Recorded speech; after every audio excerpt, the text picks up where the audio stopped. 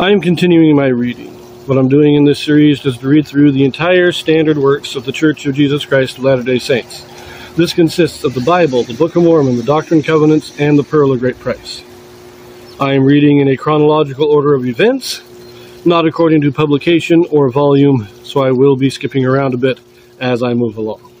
We are continuing in Mosiah. The church first really organized under Alma, being a loose religious association before that. And now there's a lot of dissensions in the church. The rising generation is turning away from God, and they're drawing some of the elders away with them. And so we've instituted the policy that if you are in sin and refuse to repent, then you're excommunicated. Now, it was in the year 120 BC that Alma and the people of Limhi joined Zarahemla and become subject to Mosiah. All these dissensions and everything, it says the rising generation. Remember, Alma joined him only 4 years after Benjamin gave his great address. So it's the rising generation. It's those who are too young to understand King Benjamin. So we're talking nobody over the age of 10. They're the ones rebelling. This happened over the course of about 20 years. So we're now approaching about 100 BC. And we'll pick this up now in chapter 27. It's a little long, so I'm going to read only the first 16 verses in this video, and we will finish it in the next video. So here we go. Mosiah forbids persecution and enjoins equality. Alma the younger and the 4 sons of Mosiah seek to destroy the church. An angel appears and commands them to cease their evil course. Alma is struck dumb. All mankind must be born again to gain salvation. Alma and the sons of Mosiah declare glad tidings. And now it came to pass that the persecutions which were inflicted on the church by the unbelievers became so great that the church began to murmur and complain to their leaders concerning the matter. And they did complain to Alma. And Alma laid the case before their king Mosiah. And Mosiah consulted with his priests. And it came to pass that King Mosiah sent a proclamation throughout the land round about, that there should not any unbeliever persecute any of those who belong to the church of God. And there was a strict command throughout all the churches that there should be no persecutions among them, that there should be an equality among all men, that they should let no pride nor haughtiness disturb their peace, that every man should esteem his neighbor as himself, laboring with their own hands for their support. Yea, and all their priests and teachers should labor with their own hands for their support in all cases, save it were in sickness or in much want. And doing these things they did abound in the grace of God. And there began to be much peace again in the land, and the people began to be very numerous, and began to scatter abroad upon the face of the earth, yea, on the north and on the south, on the east and on the west, building large cities and villages in all quarters of the land. And the Lord did visit them and prosper them, and they became a large and wealthy people. Now the sons of Mosiah were numbered among the unbelievers, and also one of the sons of Alma was numbered among them, he being called Alma after his father.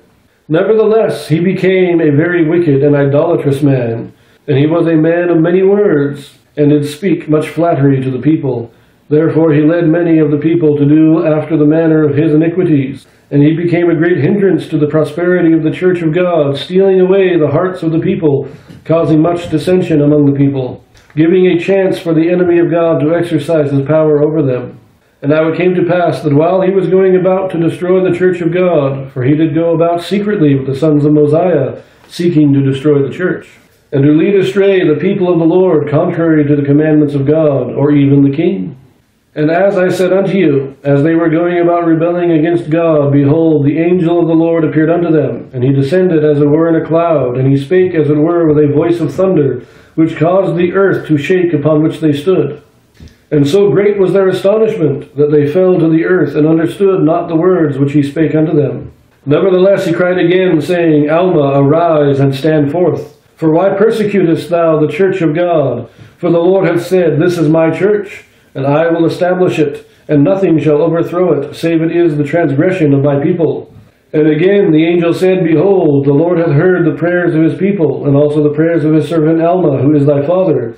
For he hath prayed with much faith concerning thee, that thou mightest be brought to the knowledge of the truth.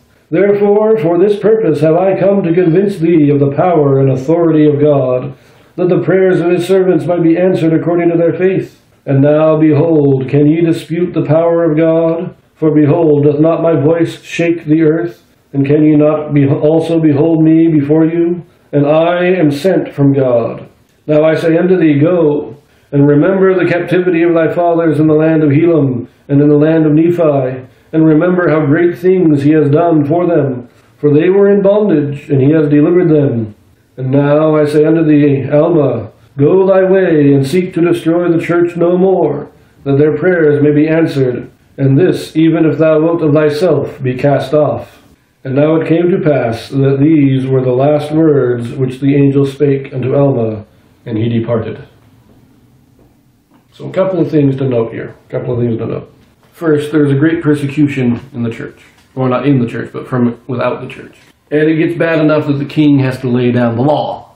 So the people, this isn't just, taunting them a little bit, ridiculing them, making fun, but this is a true persecution that is a violation of the law. So Mosiah as king, he enforces the civil law. Alma enforces the ecclesiastical law. And the persecuting of the church is a violation of the civil law. Mosiah, he puts it down. He says, no, we're not doing this. And he sends the proclamation throughout all the land. And it does bring a lot of peace. So the people are, I wouldn't say pacified, but they might just be scared into not acting out again. But Alma and the sons of Mosiah, they're going about secretly to destroy the church. They aren't just unbelievers.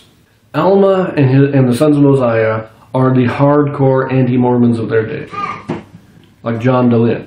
Their purpose, their goal, is the destruction of the Church of God. They don't just not believe in it; they want to eradicate it. And then the angel comes. Trying to keep this video as short as possible. I just want to mention that Alma the younger at this time, he's not a teenager. He's not even in his 20s. He's an older man. He's probably in his late 30s, early 40s.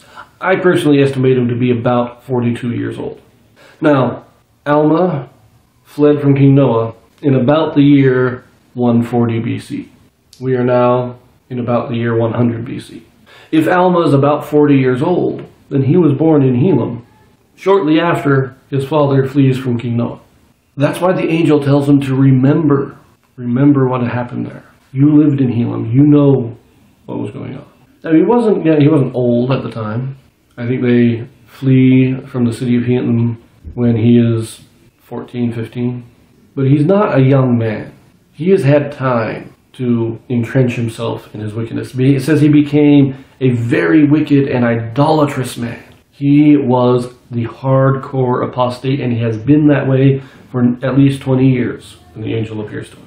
Now, I will kind of analyze the ages again and show you why I think Alma was about 40 years old in a later video, probably near the end of the reading of the book of Alma, when I can talk about all of his descendants. But we'll get to that later. Right now, we're going to end this one, and we will read the rest of this chapter in the next video. So I will see you there.